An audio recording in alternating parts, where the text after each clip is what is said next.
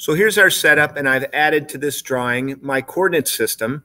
Note that the direction of motion is in the x direction, and they tell us in the problem that up is positive x, so that's the positive x direction there. And perpendicular to x, of course, is y. And I've added the forces. We have the weight of block A pointing vertically downward.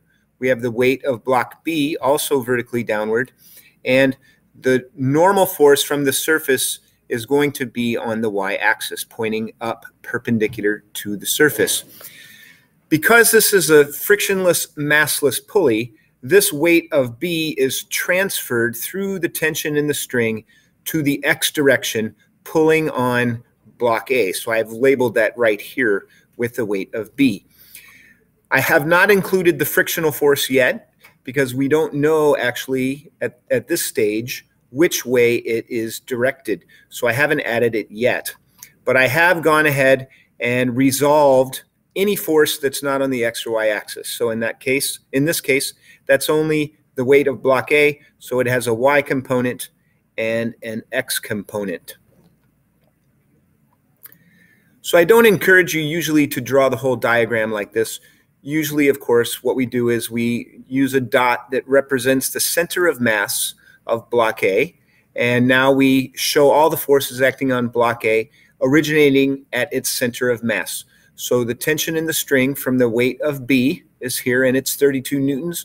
My normal forces in the positive y direction, my y component of the weight of block A is in the negative y direction, and the x component of the weight of block A is in the negative x direction. And how did I get this number here, 65.5? Well, it was given to me that the weight of A was 102 newtons.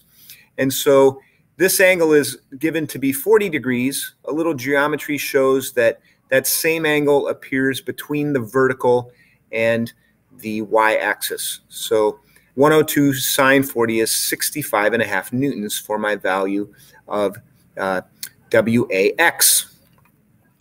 Now, I don't know which way the friction is acting, so I have to look at the forces in the x direction. Here they are, the weight of B and the x component of A.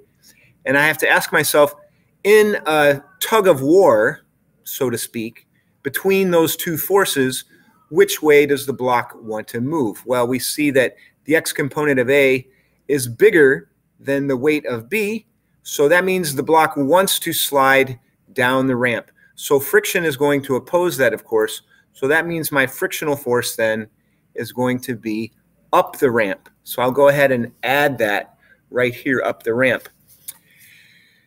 Now, what does the block do? Now that I have all the forces figured out, what is the block going to do?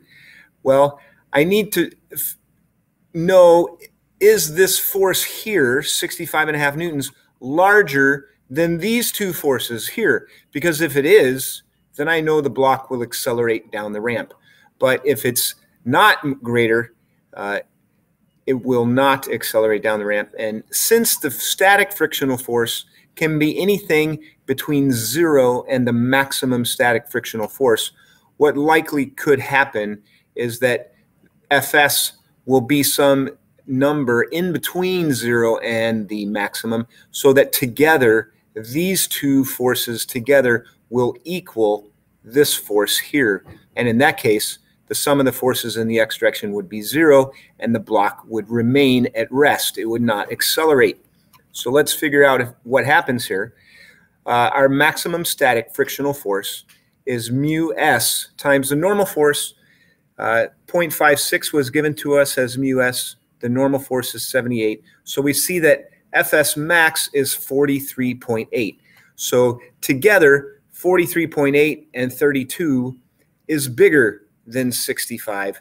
So this, certainly the frictional force is not going to cause the block to move up the ramp. So another way of describing the situation here is, since the x component of block A's weight is 65.5 newtons, we only need 33.5 newtons of static friction to hold it in place. We could have up to 43.8 newtons. So that's what happens. We only have 33.5 newtons of static frictional force, so the block remains at rest. these forces here are equal to 65.5 newtons. Okay, in part B, it says that the block has been set into motion up the ramp. So we don't care how that happened. All we care is that now the block is moving up the ramp. So I know right away that there is kinetic frictional force because it's sliding, it's moving, and it will oppose the motion. So if it's moving up the ramp, the kinetic friction, of course, is down the ramp. So here's my modified force diagram. The weight vectors haven't changed, but now my kinetic friction is mu k times the normal force. So the normal force we know is the same as the y component of the weight of A. So mu k is 0.25, so my kinetic frictional force is 19.5 newtons. So now I'm going to look at these forces in the x direction, that's parallel to the ramp, and use Newton's second law. So the sum of the forces, 32 is in the positive direction, 65 and Fk, or 19.5, are in the negative direction. So you see here, positive on 32, negative on the other two. Sum those up and divide by the mass of the system. How did I calculate this right here? The mass of the system. Well, make sure you realize that this mass is the total amount of mass that's being accelerated by all of these forces. So that is both blocks. So they give us the weight of the blocks. So the total weight divided by 9.8 is the mass. So when you solve for A, you get negative 3.9. So remember, down the ramp is negative, so that's the direction of my acceleration. That's the direction of my net force. And since the block is initially moving up the ramp, we know when acceleration and velocity are in opposite directions, that means the object is slowing down. Now in part C, they say the block has been set into motion down the ramp, so my frictional force is going to be up the ramp.